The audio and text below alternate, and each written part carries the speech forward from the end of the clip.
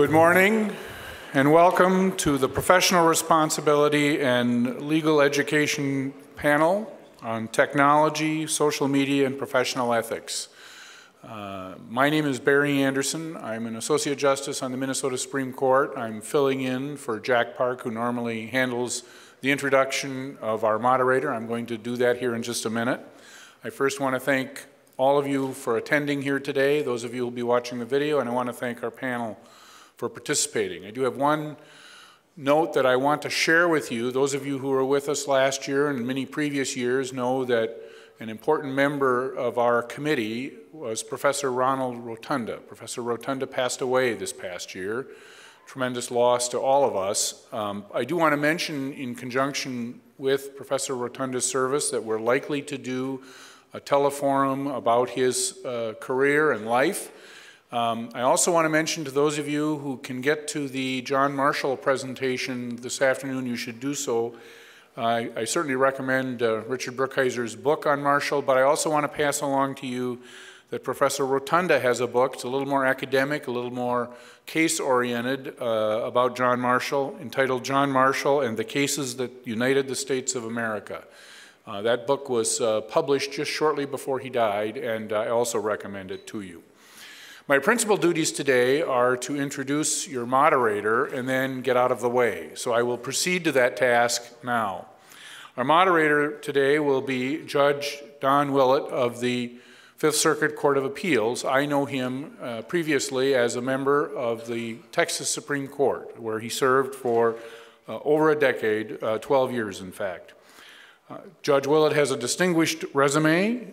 He served as legal counsel for a Texas Attorney General, a Texas Governor, a U.S. Attorney General, and the President of the United States. His biography notes that he was raised by a widow mom in a double-wide trailer in a town of 32 people. This, incidentally, puts him ahead of the Chief Justice of the Minnesota Supreme Court, who always points out that she grew up in a town of 292 people. So that's about, what, less than 10%, something like that. But he has a distinguished career as an author and speaks frequently throughout the country. I do want to note his academic career. He earned a triple major from Baylor University and then went to Duke University and liked it so much he wouldn't leave. He earned 3 degrees there, a Juris Doctor, an MA in Political Science, and an LLM in Judicial Studies.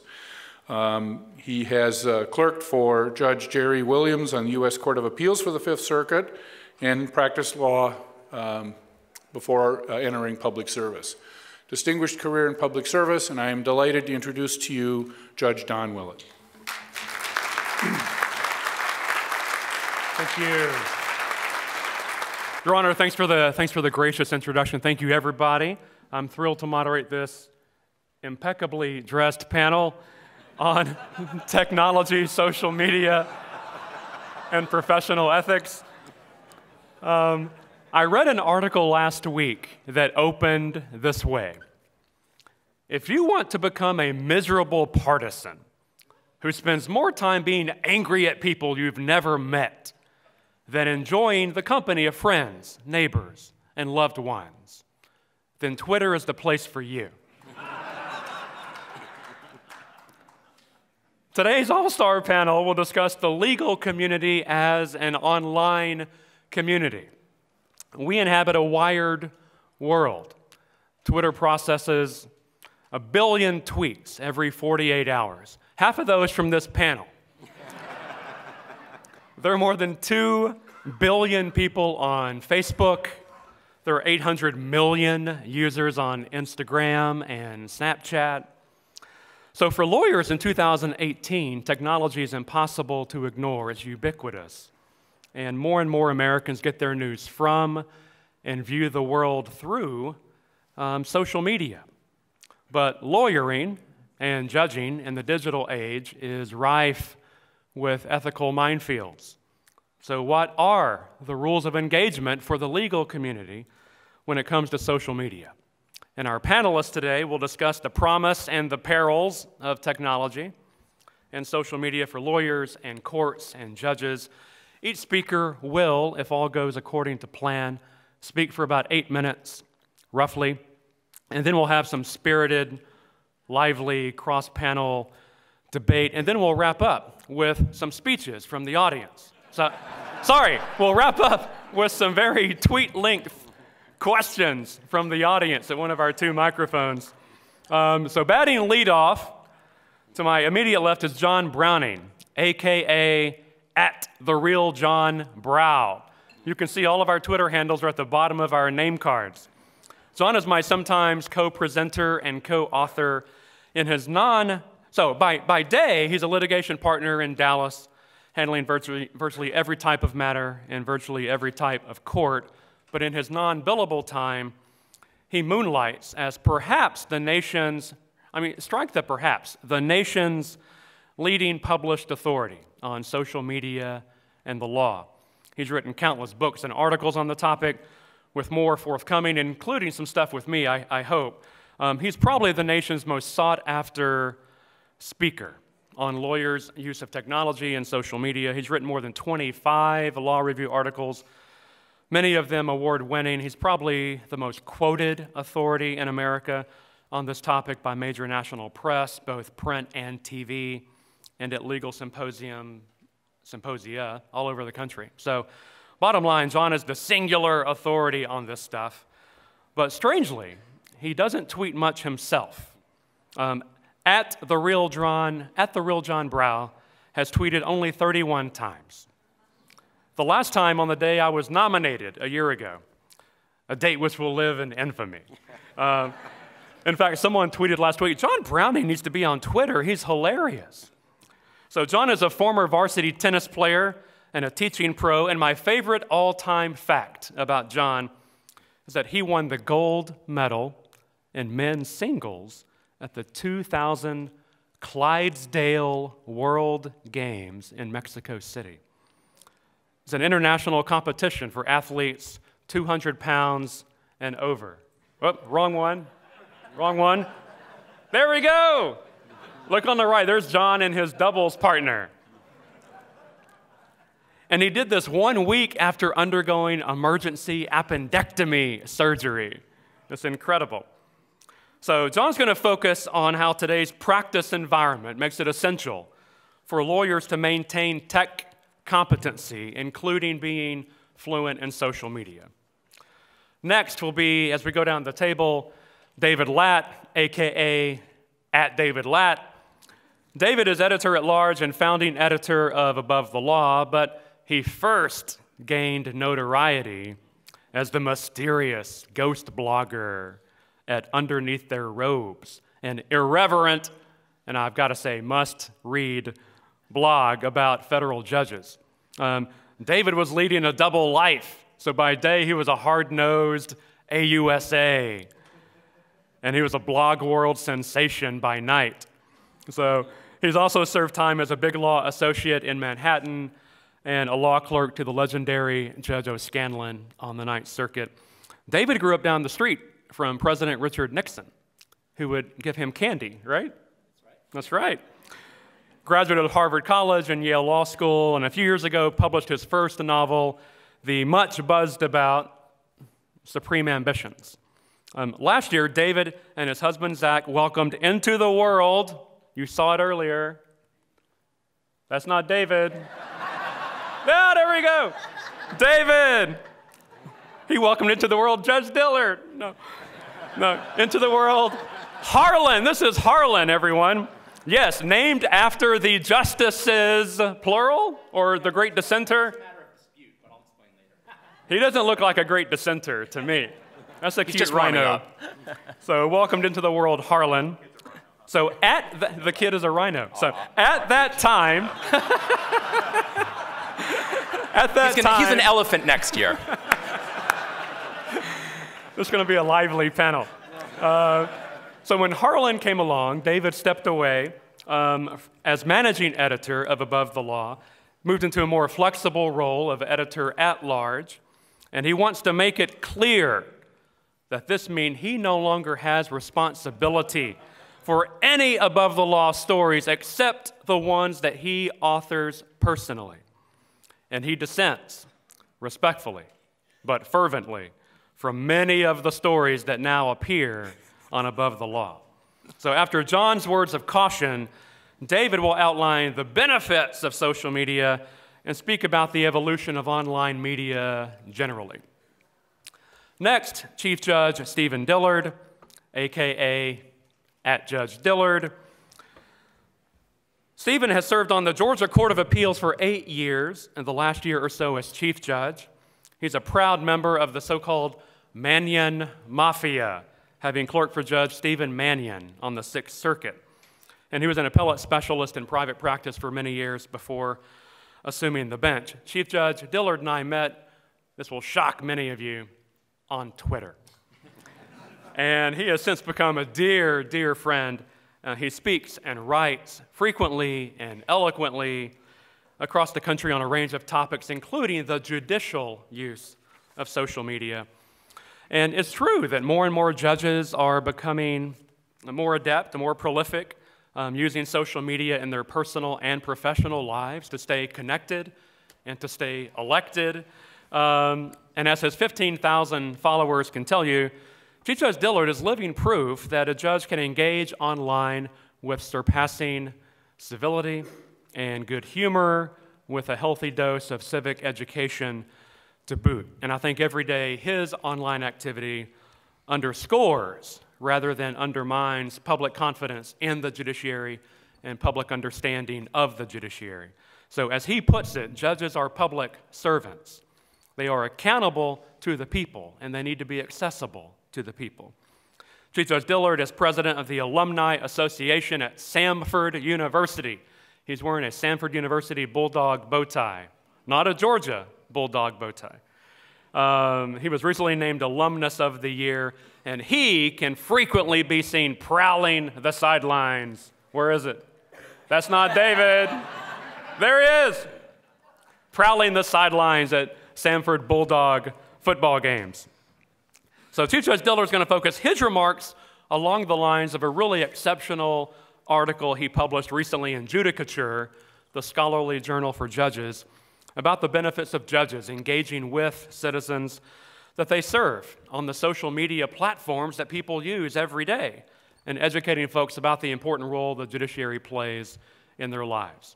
And then finally, batting cleanup is Professor Josh M. Blackman of the South Texas College of Law, Houston, who borrowed one of my bow ties today. He doesn't own one. He made it for me. He's got an official FedSoc bow tie. I met Josh about a decade ago when he was a law student, and today he is a highly caffeinated scholar whose office looks like NASA Mission Control. Let me show you the picture. Look at that. That's his home office. He's got 7 screens. Count them. Josh writes about everything. He speaks everywhere. And he tweets about, well, he tweets all the time about every topic under the sun. He ranks among the most prolific law professors on planet Earth. So Josh is barely 30 years old, but he hosts one of the top legal blogs in America. He's authored more than 4 dozen law review articles, a couple of critically acclaimed books. He publishes commentary in most every major national legal publication. He's a 5-tool professor. He blogs, he tweets, he teaches, he writes, he speaks. And Josh is going to bat cleanup and be something of a gap filler today. So depending on how the conversation unfolds, he may cover, he's going to wing it, he may cover how courts can use social media more effectively. He may cover how profs and scholars can use it more effectively. Or he may cover how the press covers the courts through social media. So with that introduction, I'll turn it over to John Browning. Take it away. All right. Well, I am wearing a bow tie for the very first time at Judge Willett's behest. So this is not a regular part of my wardrobe, but I'm thinking it's actually going to be a regular part of it. Can y'all see it on the screen? Yeah. Star Wars bow tie. To go with the Star Wars cufflinks, because I fly my geek flag pretty proudly. So I guess I'm supposed to be the sayer of doom and gloom and caution our audience about that. But, let me begin by acknowledging, as Judge Willett pointed out, that we are practicing in a very different environment now for lawyers. Not just the fact that, the ubiquitousness of social media with 293,000 status updates posted every 60 seconds and 6,000 tweets every second, many of which may originate from somewhere else in D.C. As well as this panel. But we have got a very different practice environment than many of us who are a little more gray-haired like myself started practicing it. But the other reason, besides the fact that social media is so all-pervasive, is that we are now being held to a higher standard as lawyers. In 2012, the ABA passed a change to Model Rule of Professional Conduct 1.1 on what constitutes competent representation. And now, 33 states have adopted that change. Texas is about to become state number 34. And it imposes a requirement on lawyers to not just keep up with the latest developments in one's area of practice, but also to be conversant in the benefits and risks of relevant technology. Now, what does that mean?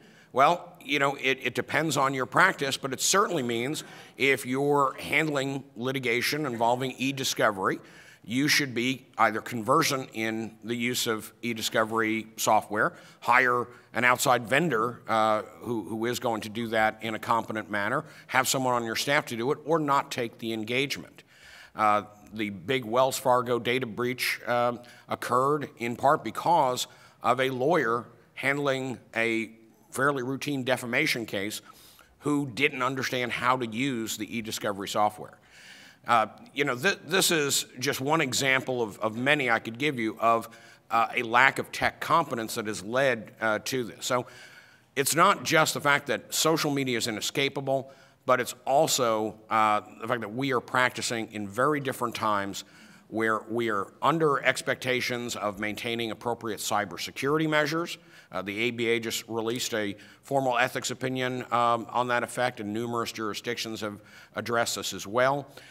We're under higher expectations in terms of protecting our clients' confidences through the use of technology, such as using encryption with email, and also using social media in a responsible and ethical manner. So let me see if we can actually advance the slides. There we go. Oh, okay. I'm wondering if I'm just not pointing it at the right thing here. Maybe up at the ceiling. Ah, here we go. All right, so you don't need to be a member of the Geek Squad, but you also can't be the proverbial caveman lawyer from the old Saturday Night Live sketch. Confounded by the strange box of noise and light that, most of us refer to as the computer. All right, here we go. Just to give you a little bit of a taste of kind of a rogues gallery of incidents of maybe, not living up to professional standards, you probably, after winning a courtroom victory, like this criminal defense lawyer in Wisconsin, you probably don't want to take that victory selfie in the courtroom before the judge even leaves, and then post it on Facebook, because guess what? The guy in the black robes with the gavel will not be clicking like, okay? He will, however, issue a show cause order for you to come back and explain yourself. Probably the best way to react to a major seizure of drugs and weapons if you're a young assistant prosecutor is not to pose for a selfie with one of the sheriff's deputies involved in the seizure with some of the weapons that were seized and caption it, "You should take the plea." Your bosses may not find that consistent with proper evidence room protocol. Go figure. And this is actually a lawyer from Chicago who was in a federal courtroom, and he actually is a securities litigator. He wasn't there on one of his own cases, but he was blogging about a big securities fraud trial. And he happened to be tweeting from the courtroom, including tweeting, I think there were about 9 tweets total, of some of the evidence, some of the exhibits that hadn't even been admitted yet. There was a very helpful FBI agent in the courtroom who very helpfully pointed out the big sign of Federal Rule of Criminal Procedure 53 saying no broadcasting, photography, or recording allowed. And he very helpfully escorted that lawyer to the judge for a show cause hearing and a $5,000 fine, 40 hours of community service, and 1 mandatory CLE seminar on social media and legal ethics. Is he here, by the way? I'm not sure if he's ever satisfied it, but that's what was the sentence from the court, who was not very amused at that. Let's see. Okay, now we all know it's important that we adequately communicate with our clients, right? And this gentleman, Curtis Jackson Jr., AKA 50 Cent, or as some of you folks may know him, Fitty. Fitty had, well, that's how I roll. So 50 Cent had a multi-million-dollar judgment entered against him, and he did what many people do when multi-million-dollar judgments are entered against them. They file for bankruptcy protection. But somewhere along the line, the fundamental underlying principle behind bankruptcy law was not fully communicated between 50 Cent's lawyers and him. The idea that you cannot pay your creditors because you do not have the money to pay your creditors. And so 50 Cent was posting on Instagram very prolifically photos like this, and I believe the correct hip-hop vernacular, and correct me if I'm wrong, Judge Willett, but I believe it's fat stacks of cash, yo, was posting all of these, which led to the folks on the other side, the creditors' lawyers, questioning whether or not his bankruptcy petition was valid or not. And that led to another show cause hearing, although one of the photos I could not save because it was deleted too quickly, was 50 Cent in the federal courthouse itself holding up fat stacks of cash, yo. And that did not amuse the federal judge very much either. I think he learned a lesson about that. This is, again, sometimes lawyers forget the fact that these social media platforms are very public. And I published an article earlier this year called Taking the Heat for a Tweet, which pointed out while you may have a First Amendment right to air your views, there are going to be consequences. This lawyer from the Austin, Texas area was not happy with a cabinet member's decision to revise certain Obama administration era guidelines on handling campus sexual assault investigations. And so he tweeted that he would be okay if that particular individual were sexually assaulted. Wishing sexual violence on anyone is really not a good career move, to say the least. He wound up parting ways with his law firm almost immediately thereafter.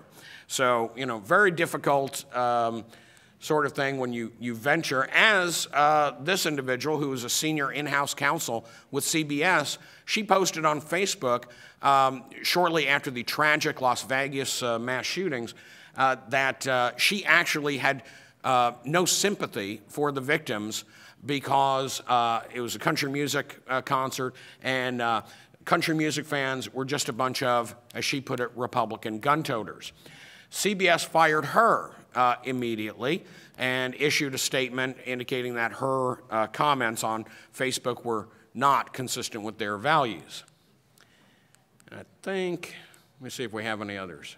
Oh yeah, and then there was a prosecutor from Orlando, and this was actually not his first questionable Facebook post. He actually posted this before he posted about the Orlando nightclub shootings, And that was the one that actually got him fired. Again, you know, he was doing this and made no distinction between his work as an individual or his views as an individual and his status as a prosecutor.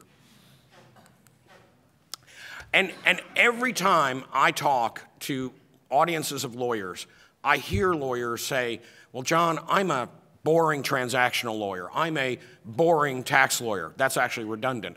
I'm a boring appellate lawyer. So I don't need to worry about this stuff. That's the litigators who get in that kind of trouble. No, it's not. Boring appellate lawyers do too. This was a staff attorney for the Kansas Court of Appeals, and she took great delight in the fact that a former attorney general from that state was actually in the midst of a disciplinary hearing before the Kansas Supreme Court. She didn't agree with him politically, and so she live tweeted his disciplinary proceeding, and a number of the things that she tweeted, not very appropriate, and she wound up being, you know, those came to light, and she was fired from her job, and perhaps in the most ironic twist, and it's actually kind of funny that her Twitter profile picture was her going shh, because she should have taken her own advice. She actually wound up on the receiving end of a disciplinary proceeding herself. So what goes around comes around. And I think that, oh, and of course, we have to have some mention of the fact that there are a growing number of judges who are active on social media, including the gentleman to my right. Now, there are do's and don'ts if you were a judge on social media. Don't be like the former Ohio Supreme Court Justice who responded to the Me Too movement while he was running for governor of Ohio by going on Facebook and boasting about your sexual conquests in great detail. Not a good idea. And by the way, he placed a distant fourth in his Democratic primary. But do be like one of the gold standards, like Judge Dillard or Judge Willett, and post things that obviously don't involve commentary on cases or parties. But in this case, a humorous tweet: "Don't consult a dove wrapper for oral argument advice. Ignore the clock." So, with that, I think that kind of gives you an overview of some of the danger areas, and we'll talk more about that as the panel progresses. John, thanks so much. David, take it away.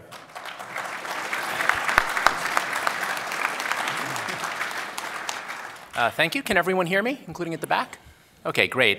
John is a tough act to follow. Judge Willett, thank you so much for putting together this panel. I have to confess, because of your years of great tweeting as the Tweeter Laureate of Texas and as a member of the Texas Supreme Court, you'll always be in some ways Justice Willett to me, and perhaps you'll be Justice Willett again. So I must also thank Judge Willett for forcing me, a 40-something-year-old man, to learn how to tie a bow tie. I have spent several hours on YouTube this week and about a half hour on YouTube this morning, and I still needed a tune-up from Chief Judge Dillard, but I think I now have a reasonable facsimile of a bow tie. So it's great to see such a large crowd here for our Saturday morning panel. I know my co-panelists are a great draw, but I also know that we had you at ethics credit. And I have to say it is an honor to be on this stage at the Federalist Society National Lawyers Convention. As a right-of-center legal nerd, this has definitely been a bucket list item, and so it is really a thrill to be here. As Judge Willett mentioned, before I started Above the Law, I had a blog called Underneath Their Robes, which was irreverent, occasionally snarky about members of the federal judiciary while I was working as a federal prosecutor, and you can read about the whole saga online, but in many ways, I'm like the former felon who now goes to schools and says, here's what you should not do. There's that. But my story all worked out in the end. I found new gainful employment in a different industry, but others may not be so fortunate. And I have to say, I've been writing about this conference dating back to Underneath Their Robes. I wrote a post about the 2005 convention, which you can still find online, called Robing Room Report, Federalist Fiesta Edition, where I gave out awards for things like the funniest panelist, that was John Yoo, prom queen and king, and of course I had to recognize the wife of my former boss. She's right here, Mrs. Maura Nolan O'Scanlan, as best dressed judicial spouse. So you should.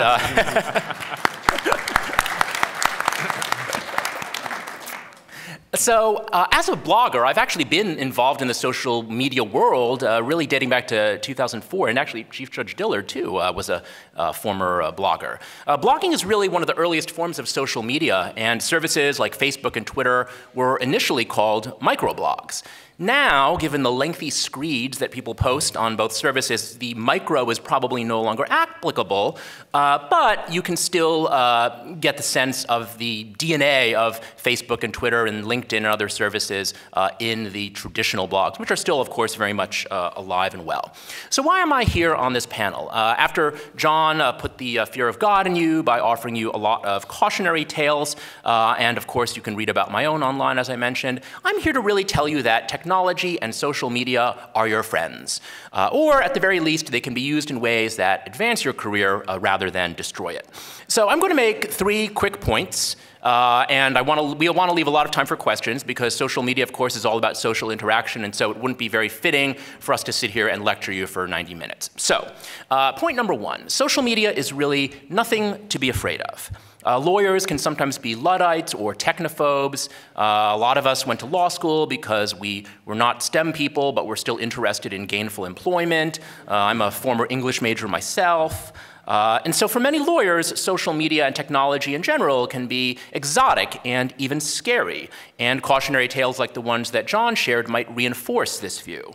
But at the end of the day, social media and technology are just like any other tools available to lawyers. They can be used wisely or unwisely. They can be used ethically or unethically. They are really just what you make of them. So this is why the American Bar Association's duty of technology competence, which John mentioned, adopted by 33 states, I had 32 in my notes, but John just updated me, is actually, as a technical matter, a comment to the existing rule of technology competence rather than a new rule itself. What the ABA is basically saying is your existing duty of rendering competent representation to your clients includes a duty to keep abreast of relevant developments in the law and its practice, including the benefits and risks associated with new technology. So in many ways, you can think of this as, to make this more interesting to the FedSoc crowd, something analogous to constitutional law. We're here at the Federalist Society. We do not believe in a living, breathing, stair-mastering constitution, so the rules stay the same, but their application to different forms of technology will, of course, constantly arise. So, for example, we have the Fourth Amendment, and the rules and principles of that amendment are fixed, but how it applies to GPS, how it applies to cell phone searches, that, of course, will evolve and change as the technology also evolves and changes. So in the final analysis, the responsible use of social media is really just about exercising good judgment. I think the examples that John pointed out in many ways are about, could have been avoided by just a modicum of common sense or not exercising bad judgment. And so if you're a lawyer and you are exercising judgment and providing advice to your clients for a living, if you're exercising this judgment in this form, you shouldn't be afraid of exercising it on social media as well. So point number 2, social media. Everybody's doing it. Now, of course, when you said this to your mom as a kid in order to get permission to do something, and she said, well, if everyone jumped off a bridge, would you? Well, if you're a lawyer or a law firm, yes. This is a profession very much focused on, obsessed with precedent. It's a profession where peer pressure exerts a very strong pull. This is why when one major law firm raises salaries, pretty much everyone else falls in line, as we breathlessly report on Above the Law. And so I think it will be perhaps persuasive to those of you who are more resistant to social media to learn about how many of your peers are actually actively involved and engaged with it. So a survey by the ABA last year found that 81% of lawyers use social media for professional purposes. 77% of these lawyers reported that their law firms had some kind of social media presence. What do lawyers use social media for? The top purposes are career development and networking, so pretty much more than 90% of lawyers have LinkedIn profiles. Second, client development. Third, education and general awareness. And fourth, case investigation. And social media does bring benefits to lawyers. Of the lawyers using social media, 27% reported that they had actually obtained clients from their use of social media. Now, of course, this will vary depending on your practice. If you have a very consumer-focused practice, you will get more work out of social media. If you are at an AmLaw 100 firm representing large companies, you probably aren't going to be landing that billion-dollar securities class action defense from Facebook. But on the other hand, I will note that I've seen, perhaps just because of my connections to the vast right-wing conspiracy, I've seen a fair number of general counsel of publicly traded large companies on Facebook. They might be posting about their pets or their kids, but if you interact with them on Facebook, in a way you're keeping yourself top of mind. And even though ways of retaining outside counsel are getting more professionalized and also more bureaucratic, sometimes whether you get an engagement is just whether the GC or a deputy or associate GC happens to remember you. And if you are engaging with them on social media, even on a platform not explicitly professional like Facebook, that can often be an advantage.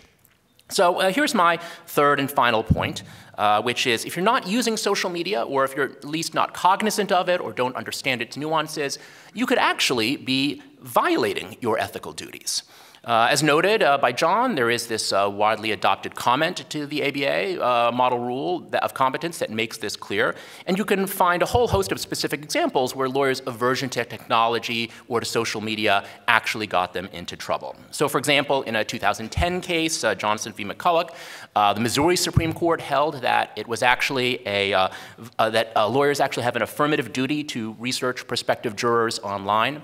Now, this is actually one of the emerging issues in social media for lawyers, the extent to which you can turn to social media in the voir dire process. So you should check the rules of your own jurisdiction. Your mileage may vary. But I think the principle of this Missouri case is pretty straightforward.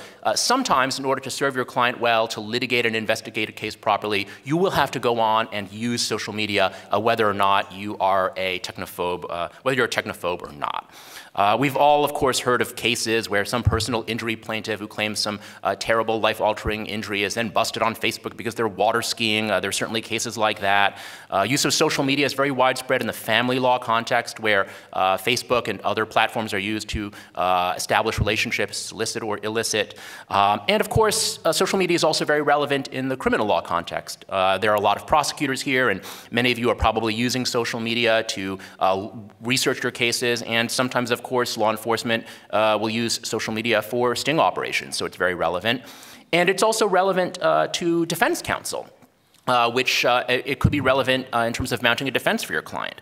So for example, in the case of Kennedy v. Adams, a Ninth Circuit case, but bear with me, the court held that a failure to investigate the social media recantation of an allegation by an alleged victim of sexual abuse was or constituted inadequate assistance of counsel. Now, this case actually ended up being the subject of some en banc activity, and my former boss sought to have it reheard en banc. But for a totally separate issue related to the standards for habeas review, the core holding of that case, or the holding of the case related to social media and the duty of lawyers to use it as an investigative tool, really is not altered by the rest of the aspects of that case.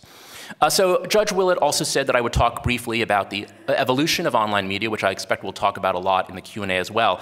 And I guess I would just have three quick observations on that. One, as we all know, and as Judge Willett demonstrated by mentioning some statistics, the world of online media has just grown so rapidly in the past decade or so. Certainly it has exploded since the time that I first started blogging back in 2004. So it's grown in terms of usage.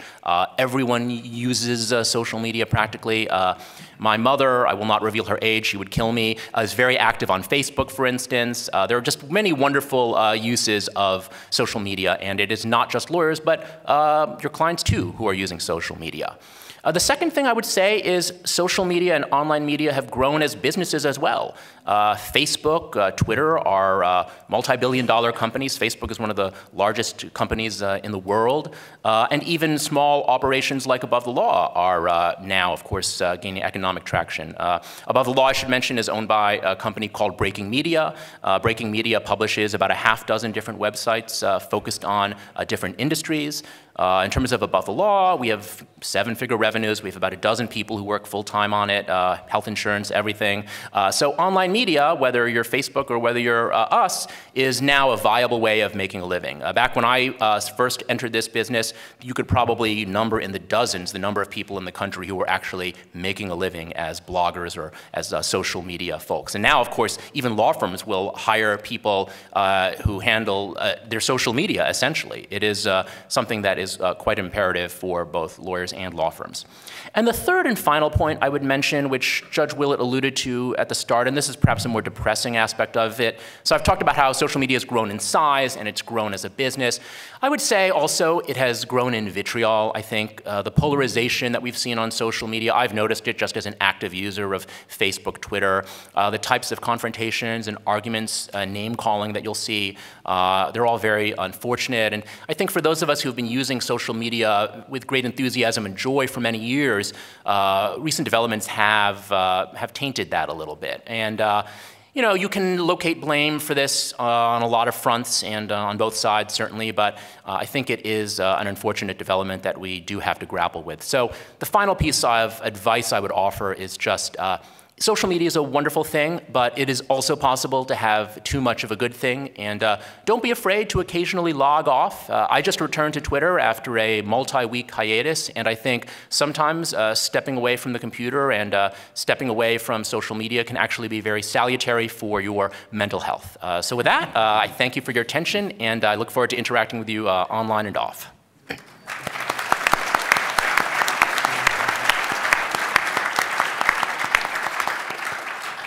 David, thank you so much. Chief Judge Dillard. All right. Well, it's appropriate that I'm here with David. We go way back, and like David, this is a bucket list item for me to be speaking at a Federalist Society panel. You know, I like to tell people, I like to brag, I've been involved with the Federalist Society since 1993. That doesn't make me one of the original gangsters, but it certainly means I like to say that I'm like after the apostles. You know, I'm like that first generation after the apostles in terms of FedSoc lineage. So I'll also say something funny. Somebody came up to me and said, you know, gosh, the one thing people like to tell me, and I don't want to take it as an insult, they're like, gosh, we really miss Judge Willett on Twitter. You know, man, he was an amazing presence. And they said, but you're doing a nice job of filling his shoes. And I said, well, maybe one shoe, but not both. I mean, I don't think we can ever replace Judge Willett. He will always, to me, be the judicial Twitter king. So we hope to have you back soon.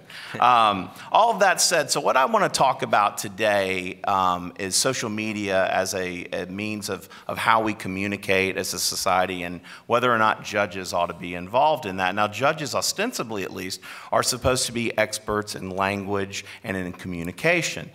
Yet, when we look at state bars and their reactions to social media and some of the judges that I've talked to at these seminars when I've spoken throughout the country, there's a lot of, and I think David pointed this out, there's a lot of resistance to change. There's a lot of resistance to technology. I have a former colleague of mine who's since retired who had a computer in his office and he never used it. He was a great judge, but you know, it does seem odd to me that there is this resistance by the legal profession to engage in modern forms of technology and communication. And if you doubt that, David did a very nice job of explaining that social media platforms and technology, and I'm 40, I just turned 49. In my lifetime, how we communicate with one another has dramatically changed. And if you are not on if you don't understand as a judge social media or how it works or how any aspect of it, I'm not sure how you do your job effectively. David, once again, did a nice job of explaining many of the different ways that technology and social media come up in cases. And if you doubt that, now I have two teenage daughters. My middle child, Lindley, has taught me a lot about how teenagers communicate. They really don't use text messaging much. They really don't use Facebook a whole lot. They really think Twitter is for old people as well. And my daughter uses, and her friends use Snapchat as text messaging, but they take photos, selfies, and put a message. And if you've never seen this happen in real time, it is remarkable how fast they're communicating and taking photos. I've never seen anything like it. They also use Instagram and have running commentaries on Instagram throughout the day. And it's like some sort of, you know, the old AOL chat rooms. I'm not real sure. But what it shows you is that, and it may very well be that in 5 years from now that Twitter is gone by the wayside or is not as prominent, or Facebook, but they're going to be new platforms. These things are, this form of digital communication is not going away. And judges, in my mind, we have to understand this in order to effectively represent the people. And we are public servants. I say this repeatedly. Judge Willett pointed out in my article, judges are public servants. We have to be connected to the people we serve. We have to be accessible. We have to be transparent. And so I think voters are increasingly expecting that the people that serve them will communicate with them in ways that they actually use, right? Gone are the days when judges, I think, could just go to the Rotary Club and give a speech. I think those things are still effective, and I think, I can't remember who said it, but was it, who said the iPhone to iPhone? Who made that remark yesterday? Yeah. Senator Lee, I think. Senator Lee made that remark, and he's right. Nothing replaces talking to somebody in person. But you have to understand that a lot of people are talking iPhone to iPhone. People talk about their pocket friends, right, on their phone. And so you need to understand that you're not going to be effectively communicate in society if you are not involved in social media. And once again, I think voters expect that. Social media platforms, especially for people, I'm going to sever off here state elected judges and federal judges for a moment.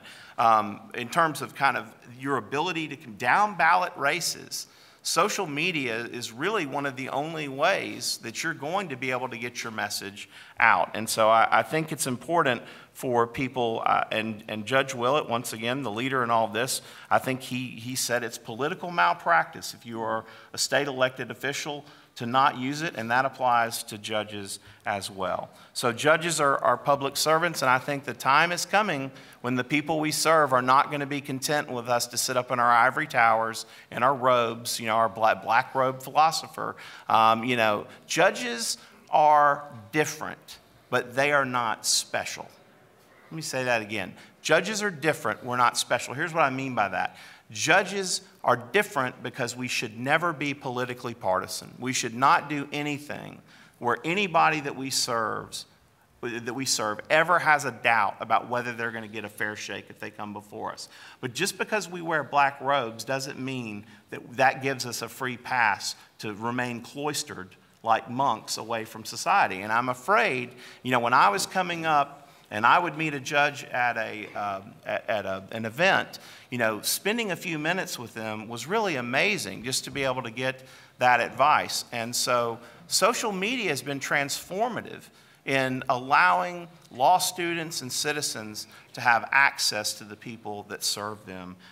And as I repeatedly say, we can't lose sight of the fact that judges are public servants and they need to be accountable to the people. So I think now's the time for judges to embrace social media platforms. I think federal judges should as well, but state judges especially are directly accountable to the people.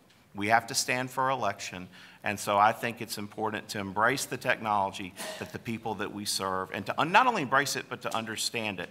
Let me give you a couple of reasons why I decided to embrace social media platforms as a judge. Number one, I use it to educate the public about the Court of Appeals of Georgia. Now, you can say, Steve, really, who's interested in the state intermediate appellate court in Georgia? Well, okay. There are some nerds, though, that they're my people, and they are interested. So I did some things. I wrote an article for Mercer Law Review, which is a more traditional means of communicating about the inner workings and culture of the Court of Appeals, but I repeatedly promote it online. Now, how many people that aren't lawyers have read it? I'm not sure, but it's out there, and that's important. Transparency doesn't mean that people will always use the information that you're giving them. That I think for a free society, it's important to be transparent. I promote the live streaming of our court's oral arguments. Thank you. He watches. You know, I confess, and I give a lot of credit to the Supreme Court of Georgia, which was live streaming long before it was cool. When I came onto the court, you know, the first thing I said was, why aren't we live streaming? We're in Atlanta. Georgia is a massive state. There's, you know, our lawyers in Bainbridge shouldn't have to drive all the way up to Atlanta to watch oral argument. I shouldn't, as a lawyer, when I was in Macon, have to drive all the way up to Atlanta. The people of Georgia, we're statewide officials in Georgia, which means we're not in districts, we are statewide. And that means I think that the people of Georgia, if they want to, ought to have the right to watch our oral arguments online. So I will tell you, there was a lot of resistance by some of my older colleagues to that. It took me 5 years. I got on in 2010. It took me over 5 years, and I think it was the fall of 2016, we started live streaming, and we have archives, and I commend you to our websites, gaappeals.us. I hate that domain, but that's it. And so go to it, watch those oral arguments, and I think that's an important part of transparency. There's other things that you can do as a judge to educate the public about what we do, and this is going to dovetail into professionalism, but one of the things I use my account for is to promote professionalism in appellate practice. I've had Q&As, I give oral argument tips, I retweet, you know, John Roberts has given out some really fascinating and interesting advice about how he used to prepare for oral arguments. We have legal writing trips. There is an entire culture on Twitter, a hashtag called Appellate Twitter. And the whole purpose of Appellate Twitter is really about professionalism and networking and appellate lawyers getting together. And it's really remarkable to see this community develop. People, they'll go and have an argument in town, and someone they've never met in real life that they met on Twitter, who they now respect because of their interactions, they'll get together, they'll have lunch. I've seen people ask questions and say, hey, I've never filed in this court before. How do I do this? Or what would you recommend? We talk about the vitriol on Twitter. What we don't talk about are some of the really kind of the oasis of sanity in some aspects of Twitter, where real relationships are being developed, professionalism is being promoted. I don't think that demeans my role as a judge to participate in that community and talk generally and advocate for professionalism in appellate practice and in general. One of the most remarkable things, let me take a sip here. One of the most rewarding and remarkable things about being on Twitter that I never would have known, could have expected, is that it is a vehicle that I'm able to use to mentor law students and young lawyers. That has been very satisfying. People can ask me questions, ask for oral argument tips, legal writing tips, clerkship advice. I frequently have people who will send me messages, what we call direct messages on Twitter, and they'll say, Judge Dillard, I noticed that you went back and clerked after 5 years in practice. I had somebody, this is recent, said, I'm thinking about doing that. Would you mind talking to me? Sure. Gave them my cell number. I'm in my car a lot, commuting back and forth from Macon to Atlanta.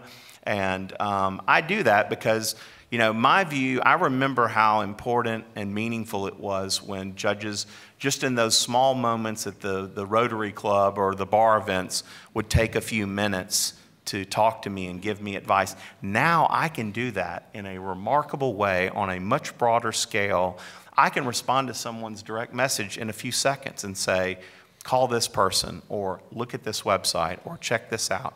That has been so rewarding, and as much as I love being a judge and writing opinions, I think the greatest legacy I will ever have as a judge is investing in people and mentoring. I think lawyers ought to do it, and public officials ought to do it, and I think Twitter is an amazing platform to be able to do that, not just to lawyers in Georgia, law students in Georgia, but people all over the United States and even abroad.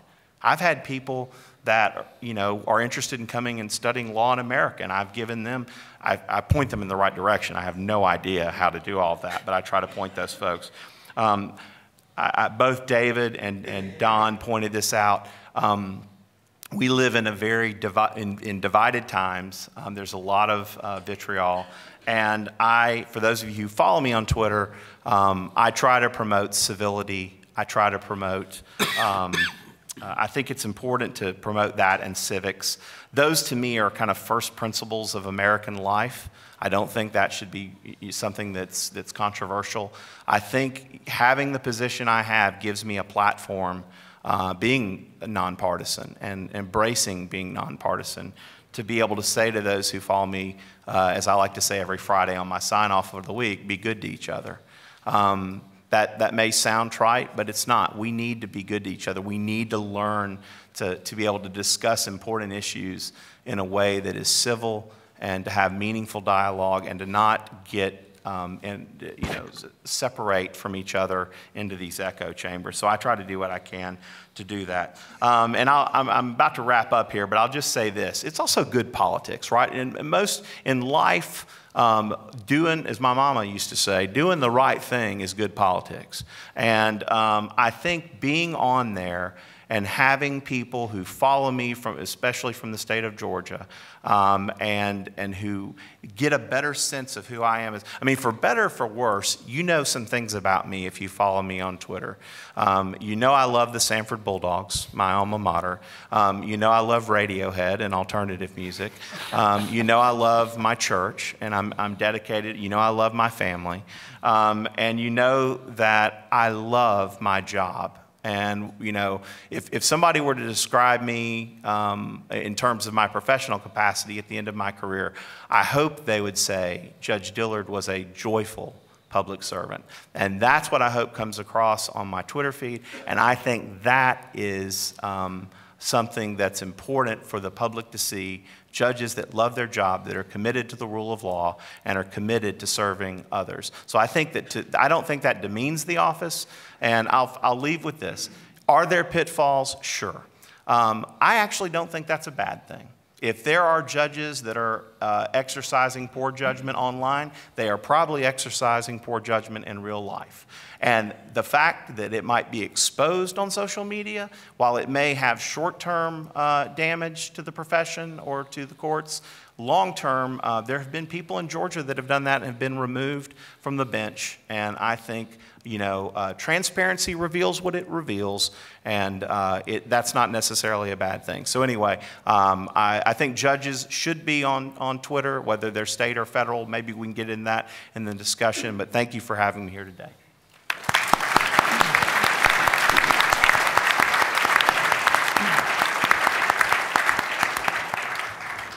All right, thank you, Your Honor. Professor Blackman, you're batting cleanup.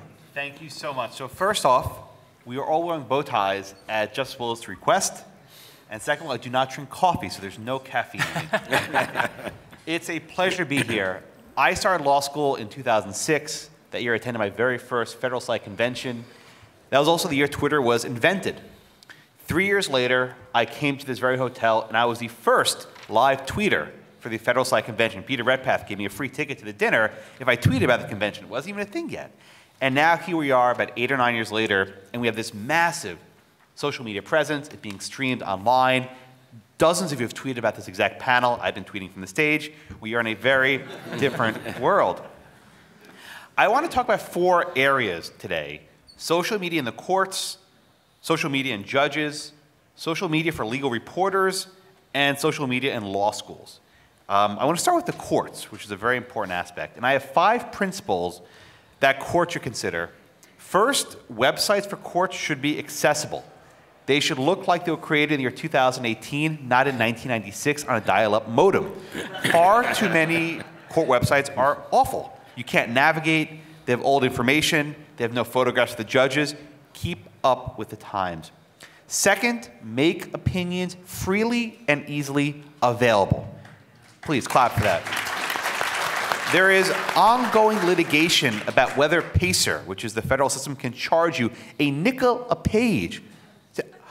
Like you're going to a copy machine, 5 cents a page for PDF. That is, I think it's illegal. I'll put that aside. It's awful policy.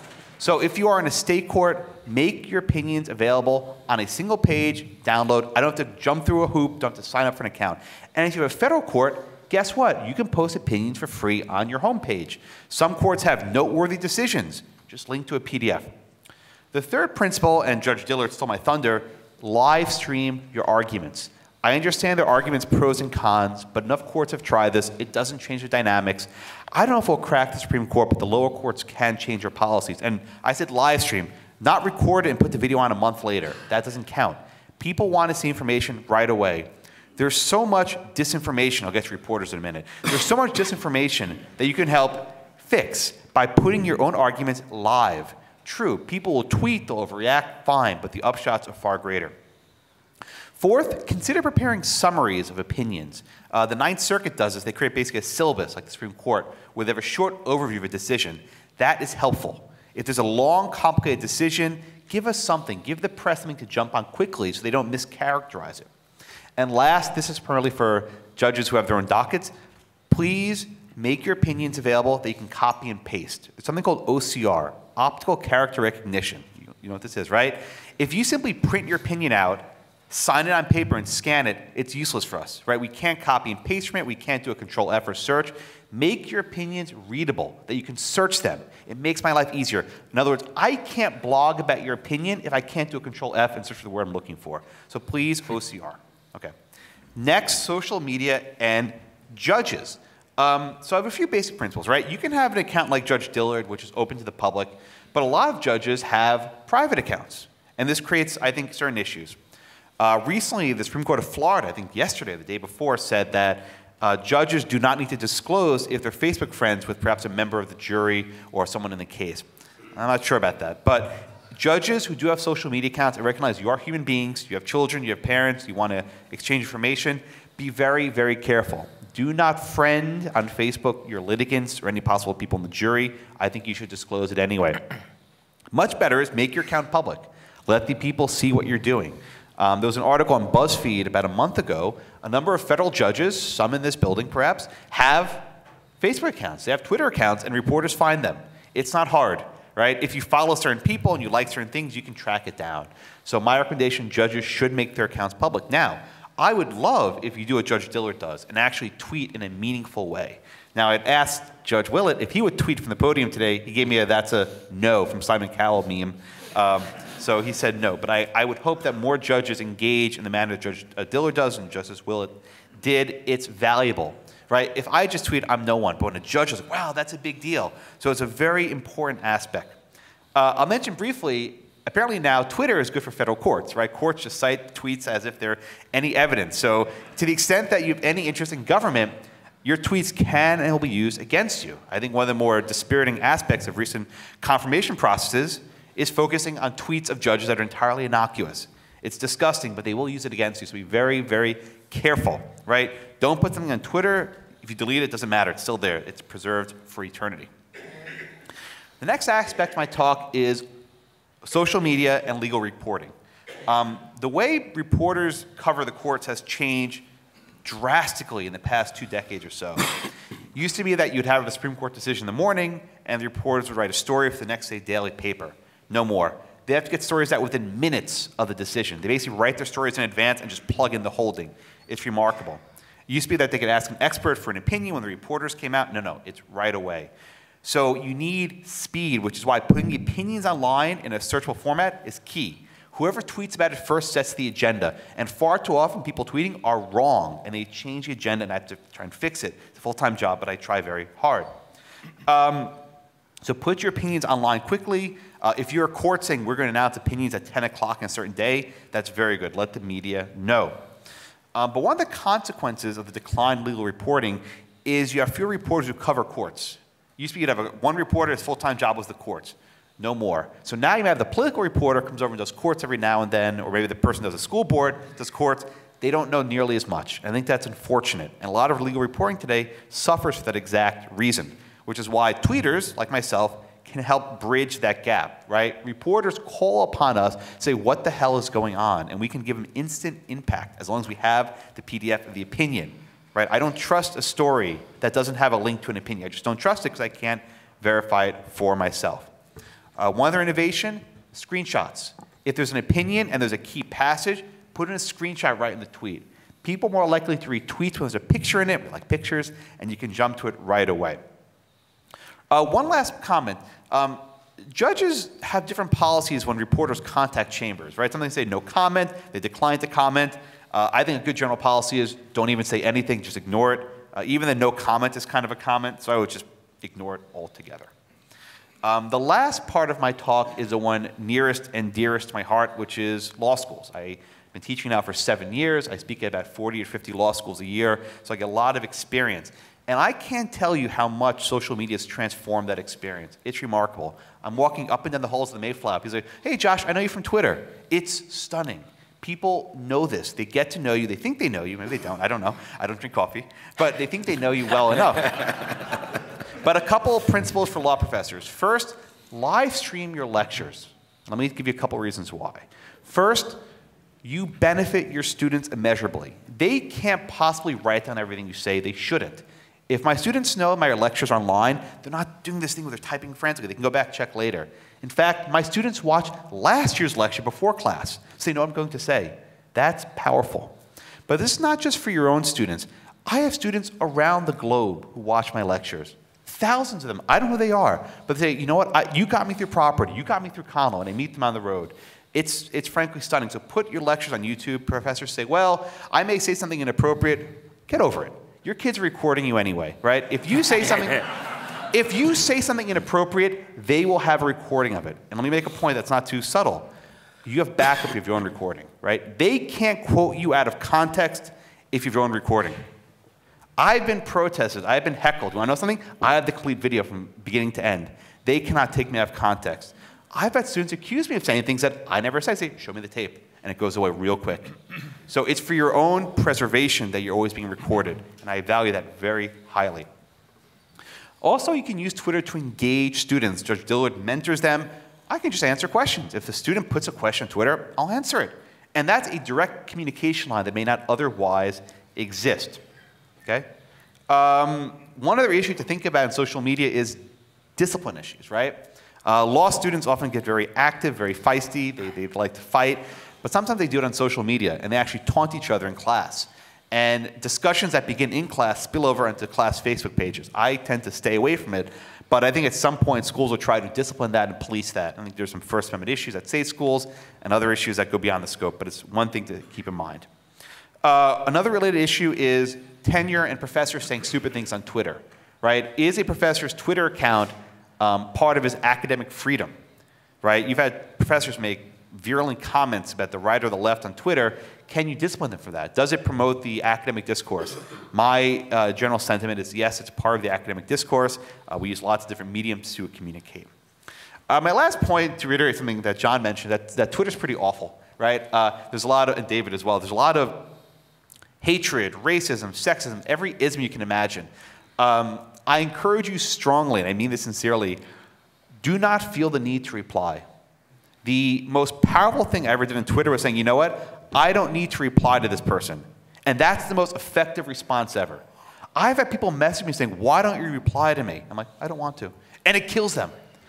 So if people stop replying, or instead of replying, send them an email, right? I've had professors say awful things to me on Twitter. I send them an email. We diffuse it in 3 seconds. You're not going to diffuse an argument on Twitter. Disengage, right? Use it to push information, but don't get into fights that you are not going to win. Thank you all so much.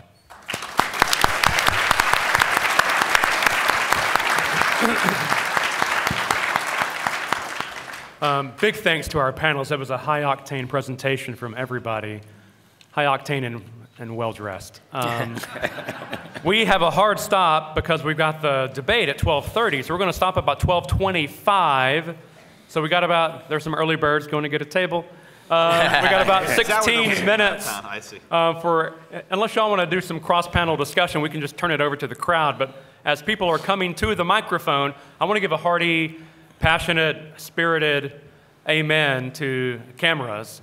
And my former court, the Texas Supreme Court, has been webcasting live for about a decade. 0 problems. Overwhelmingly positive response. If you're lying awake at night insomnia creeps in, just log on and pick a case, any case. They're all archived there for posterity. And people talk about the fear of grandstanding or peacocking or showboating. There's no showboating in Texas. I mean, people say they notice a certain swagger, but in Texas, we just call that walking. So, okay, you're first.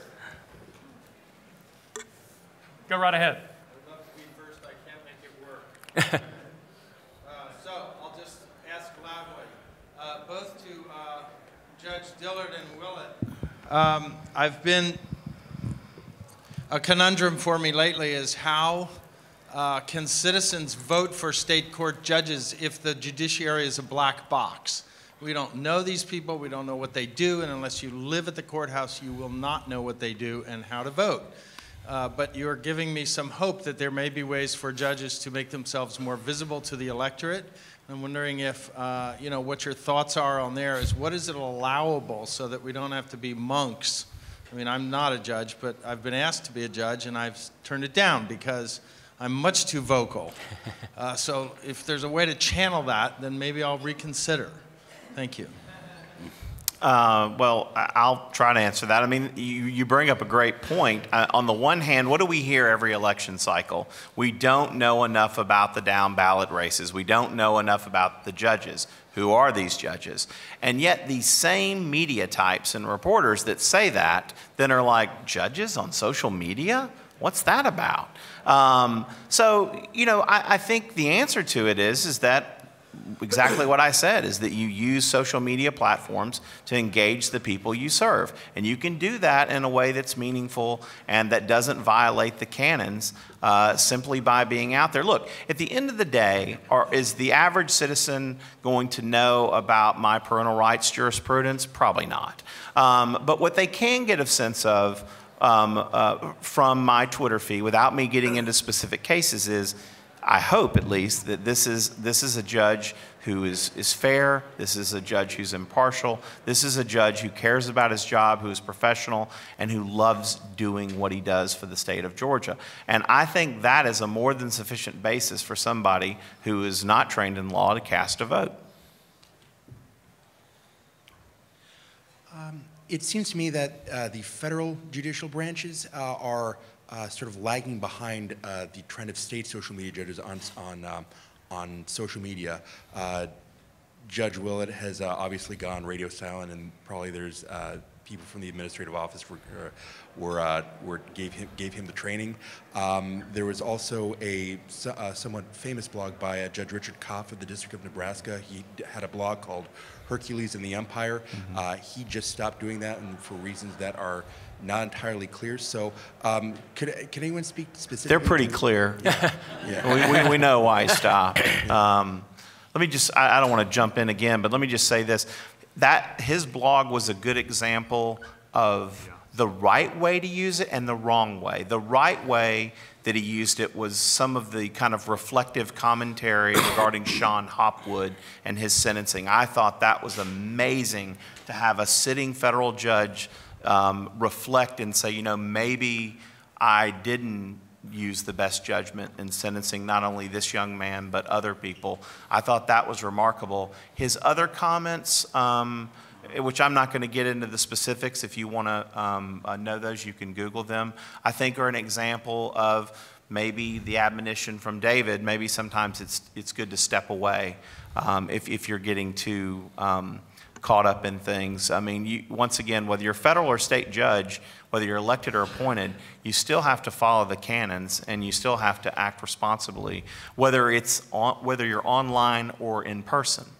I would add, in terms of what Judge Kopp has done well, please check out his review of my book, Supreme Ambitions. But I would add, to just echo what Chief Judge Dillard said, it's absolutely true. The rules that apply to judges ethically are the same regardless of the medium. So for example, you're not supposed to comment on a pending case. There was an interesting case out of the Ninth Circuit called Sierra Pacific, where there was a trial judge who had a Twitter account, and he followed the US attorney, but he didn't follow the other party, and he retweeted a news article about a case that was pending before him. And you might think, oh, isn't that innocuous? He's just retweeting a news article. But it turned out that the article was erroneous. The headline was erroneous. The headline said the defendant admitted liability when the actual settlement resolving the litigation provided for no admission of liability. So this was actually used as a grounds for appeal before the Ninth Circuit, saying that the judge actually exhibited some bias by following one party but not the other, and by retweeting this headline that was more favorable to the position of the U.S. attorney rather than the defendant. So I think that it is wonderful for judges to be on social media, and I think it's a great engine for civic education, but the same rules apply, and there are interesting case studies of how judges can make mistakes. And I can add that as a faculty member of the Federal Judicial Center, I teach federal judges. They're very interested in doing things the right way when it comes to social media. There's already been at least one advisory opinion by the commission that oversees the federal judiciary. You know, there may very well be some more guidance, but I can tell you it's an issue that's very much on their radar. And, you know, as you know, both Judge Dillard and David explained about examples like Judge Koff, you know, I've written and blogged and maybe even posted on Facebook about Judge Koff, and yes, there's some wonderful things about his previous blogging, about insights into judicial decision making, and then there are some things that are just, you know, I'd put them under the category, as he described it, dirty old man. But that's, you know, there are some do's and don'ts inherent in both of those. If you're interested in learning more, you can check out my law review article, The Judge as Digital Citizen, in the Faulkner Law Review. Judge Bill Pryor and I served on a panel about the role of the judge in the 21st century. I just want to free the tweeter laureate. Go right ahead. Hi, Dan McLaughlin at Baseball Crank. I follow you. Great Twitter account. Oh, you don't follow me, though. I don't take it personally. But you remembered it. Everyone has their own opinions about the president's tweeting, and obviously that's a broad subject. But just to stick to a very narrow question, has the mere fact of having a president of the United States who tweets in what is very identifiably his own voice changed the public expectation surrounding even judges and other public servants to be more accessible and more out there on Twitter? Let me start out with this. I think the answer is yes, and we're seeing that more and more, but it's also leading to some other legal questions that we haven't had to confront before, such as with respect to a government official or entity blocking an individual from following them on Twitter. Is that a limited public forum? You know, there are courts around the country that have confronted this. Obviously, the president has been on the receiving end of some legal action as well, but there have been other governmental officials around the country, and the decisions right now are a hodgepodge. So I don't think we have any clear guidance as of yet. I think it helps. Some legal scholars may disagree. I know I've got some support in thinking that the president's Twitter account that was his personal account that predated his taking office could very well be considered, you know, his personal account, not a official forum or media outlet. But, you know, there are some legal scholars who disagree. I think we're still waiting for that issue to, you know, resolve itself, but it is very much, it's raising issues like that. It's leading to a lot of discourse, and we'll see what happens. If I could kind of have a mashup of John's comment about this limited public forum issue, which is quite interesting, and Josh's comment about not responding to trolls. My favorite feature on Twitter is actually the mute button, because you will no longer see the tweets of people you mute, people that are abusive, people that are uncivil, but if you block them, then they know they got to you. They get notified that you block them. If you mute them, they have no idea. They could be tweeting up a nasty storm at you and you are oblivious, and for me, actually, I'm actually fine with that. So check out the mute function if you're on Twitter. And one better, there's a mute thread, where last night I tweeted this, at the dinner, the standing ovation we gave for Judge Kavanaugh. Maggie Haberman at the New York Times retweeted me. I got 50,000 angry messages after that. I went, Howard Dean tweeted. I didn't think he was still even around. Howard Dean retweeted me. God help me. So I said mute thread. Poof, gone. My timeline cleans up immediately. You can't mute 50,000 people. You can mute the thread. Yes, sir. I feel like I should be taller. John Forey from Boston. I use LinkedIn a lot, and I use, if you don't know it, I can't explain it, if this, then that, to increase the number of postings, where automatically it'll go in, find business postings or articles I want to repost, some from reputable sources like the Journal, some from non-reputable like the New York Times. What, from a risk point of view, pulling from sources like that, do I have a risk situation where it may pull an article that may follow up and cause me problems later on? And I'm posting probably 12 to 20 of these a day. You're not offering, are you adding commentary? No. Okay. No. I do separately on certain ones, but a lot of them are just a reposting automatically, seeing an article that I have pre-programmed in, might be of interest, and then reposting that. Are you a judge or a lawyer? I'm a lawyer. Okay, all right. Well, I'd have a different response if you were a judge. Yeah, I mean, judges can get into ethical hot water for liking something and for retweeting or posting something even without any kind of commentary. You know, it's happened. But as a lawyer in private practice, if you're just posting something and not adding commentary of your own, I don't think there's as high a risk factor. Now, I would add that you probably, and you're probably just organically aware of this, there are issues of essentially not a true conflict with your client's interest, but a sort of positional risk. If you tend to be a lawyer who represents a lot of plaintiffs and you are retweeting some articles that are very pro-defendant, maybe there might be some issue there. But I do generally subscribe to the whole thing that people used to have as a standard disclaimer, but I think it's just now so standard and accepted that nobody really needs to add it. You know, RTs are not endorsements. People retweet things all the time. If I retweet something, it does not mean that I agree with every word in that, and that can't even be the case because I'm often because my Twitter feed is actually fairly sort of middle of the road. I will retweet opposing viewpoints just because I think they're interesting, and obviously I can't agree with both of them because they disagree with each other. So I think as a lawyer, it's less risky. If you're a judge, then you have a sort of tricky issue like what I mentioned about that Sierra Pacific case where even a retweet of an article, if it's erroneous or if it favors one party or the other, could be cited by a party as a basis for recusal. And just very quickly, for those of you in the audience who are members of the DC Bar, you may want to check out a November 2016 DC Legal Ethics Committee opinion on how social media conduct can create what are called positional conflicts, where you're advocating a position and you're acting contrary to something that's a position of the client of the firm. We got 2 minutes, 2 more questions. I may regret this. I'm going to go to Ilya in the back and then back to the front mic for the final question. Ilya, don't make me. I actually don't have a social media question. I have a fashion question. As a sometimes but not always bow tie. I see Ilya's time has expired. Go ahead. Actually, this is Ilya's tie that I'm wearing today. I had a gold version. It has the Constitution on it. We made a Pareto optimal exchange yesterday. We preferred the other's coloring of the Constitution bow tie, but that relates to my question. What is the provenance of your current bow tie? And as a sometimes but not always bow tie wearer, what are your advice on when to wear a bow tie and when to go standard? Mute. You're